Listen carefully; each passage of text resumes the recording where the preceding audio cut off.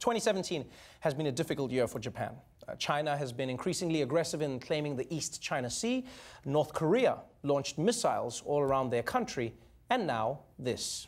President Trump has kicked off a five-nation tour of Asia with a visit to Japan. While here in Japan, the president has talked about trade, urging Japanese businesses to do more to sell goods and make goods inside the United States. They also spent much of their time discussing the North Korean threat. There has never been such a close relationship between the leaders of these two countries, Japan and the United States. Melania and I are deeply grateful for the warm welcome we've received in your remarkable country.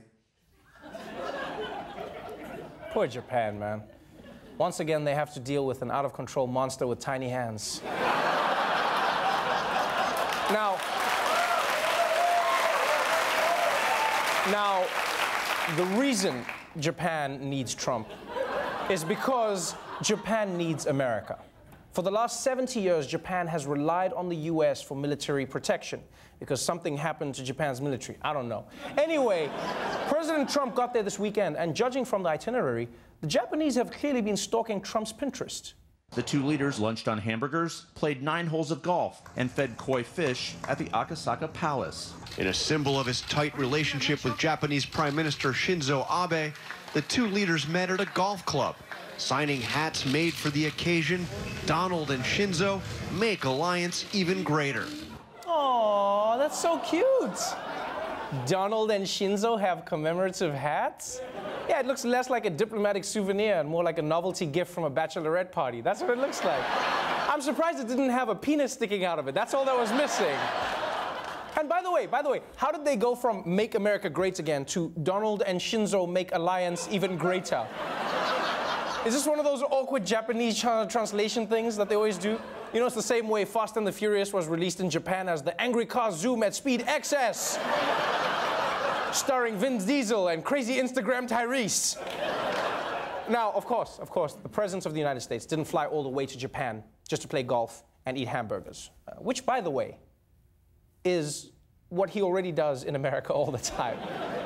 No, it is. Like, he's in Japan and he's eating hamburgers. Trump is the kind of tourist who travels to an exotic land but still goes to their McDonald's. You know, folks, it's so different here. In my country, I order a Big Mac and fries. But over here, I have to order a Big Mac and fries. But Trump wasn't just there for the golf and burgers. He was also there to tell Japan who's boss. You've built one of the world's most powerful economies. I don't know if it's as good as ours. I think not. Okay? And we're going to try and keep it that way. But you'll be second. You know, someone should tell Donald Trump to always stop speaking after his first sentence. Because every time, that's where it goes wrong. I'm sorry about the death of your husband, but he knew what he signed up for. The Charlottesville Nazis were bad, but there were some very fine people. I have the utmost respect for mothers. When women have babies, their boobs get real big. It's always the second line. And Japan's prime minister didn't even flinch when Trump basically dissed him into number 2. But I guess that's because this isn't the first time that Trump's mouth has brought great shame to his people. Donald Trump, according to the Japan Times newspaper, made comments that he couldn't understand why a country of samurai warriors didn't shoot down North Korean missiles. You know, I don't know what's worse, that Trump thinks Japan still has samurai, or that he thinks samurai warriors were trained in missile defense. I feel like Trump only knows 2 things about Japan, and neither of them is right. Like, I wouldn't be shocked if tomorrow Trump said, I don't understand how the same people who can catch shrimp in their hats at Benihana can't intercept a missile, folks.